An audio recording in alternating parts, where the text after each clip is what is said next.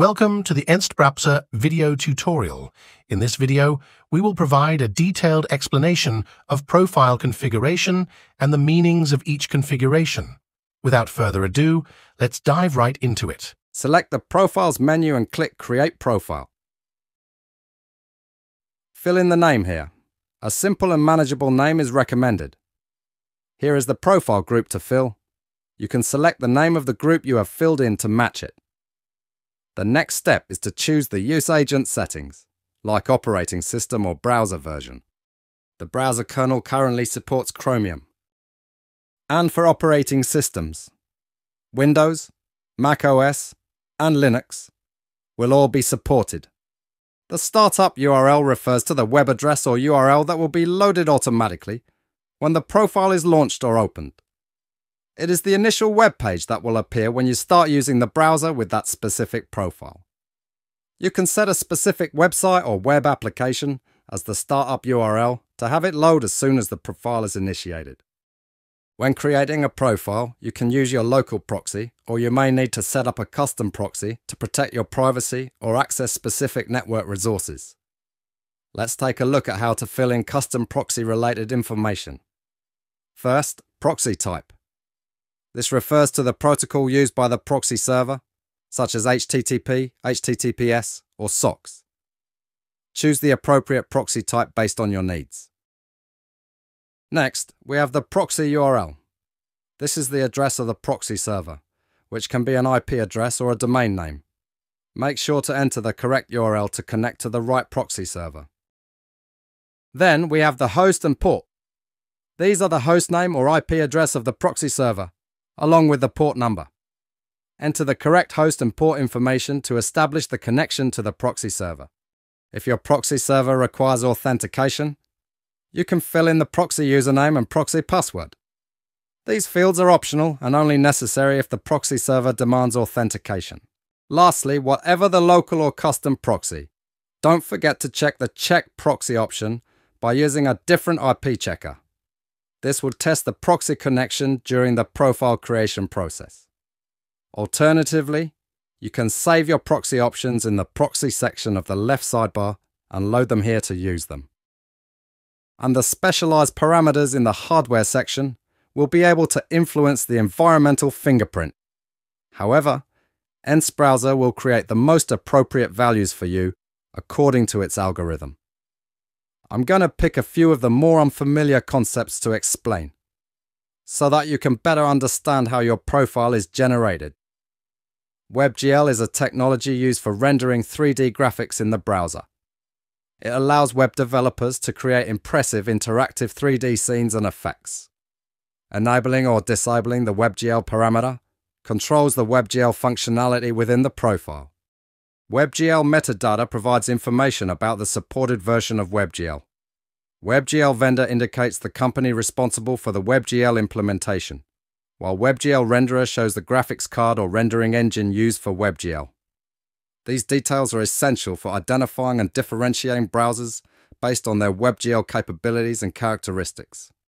Next is Canvas, an HTML5 feature that enables drawing graphics on a web page using JavaScript. The Canvas parameter controls the Canvas functionality within the profile. Then we have Rect, which is used to detect whether the browser supports obtaining the rectangular dimensions of the screen or window.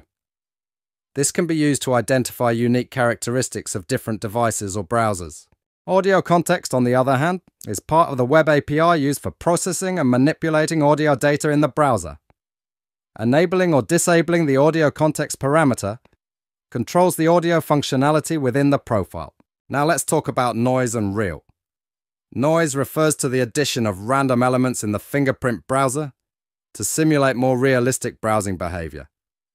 By enabling the noise parameter, you can simulate random behavior within the profile, increasing its complexity.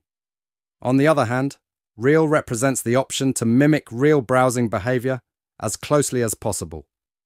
Enabling the real parameter ensures that the profile behaves more like a genuine browser, reducing the risk of being detected as automated or robotic.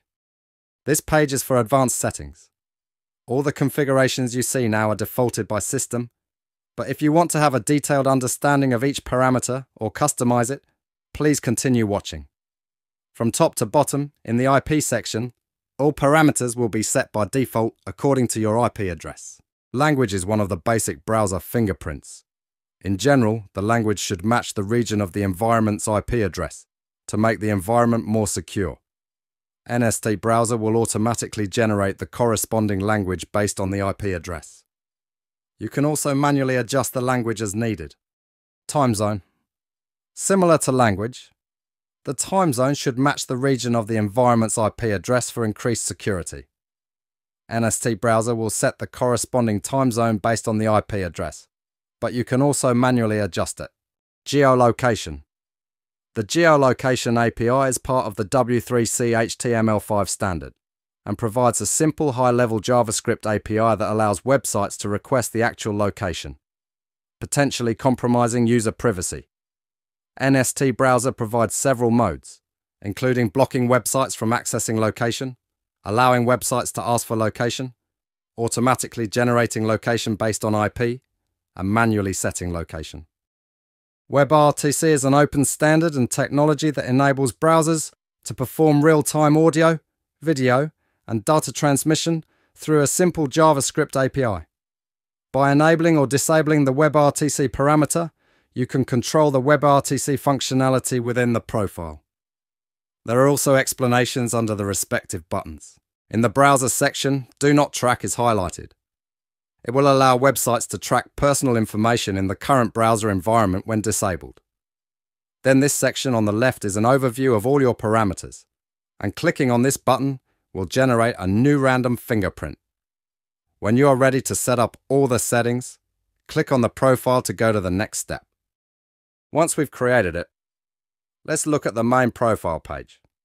Here you can perform a series of actions on a profile that has already been created. Click the More Actions button in the Operations column of the Profiles form to bring up the Actions drop-down. Select Edit to access the Profiles Update page. After modifying the fields you want to edit, click the Update button. If you want to do unified management, you can move a profile to a specific group. And we also support import-export clear cookies. Worth noting here is the import. Please import cookies in JSON format, which currently supports JSON format data, exported from browser cookies using extensions like Cookie Editor. Also, you can manage the history of the profile. To enable it, you need to move the profile to a specific group and enable Sync Profile History data in the group settings. Details will be placed in the next video. And now we support saving up to 10 historical environmental records. This is also the place to check your proxy usage logs. Then it also gives you the option to clean up local cookies and cache. Well, that's it for today's profile details. Feel free to join us on social media to give us your feedback. We'll see you next time.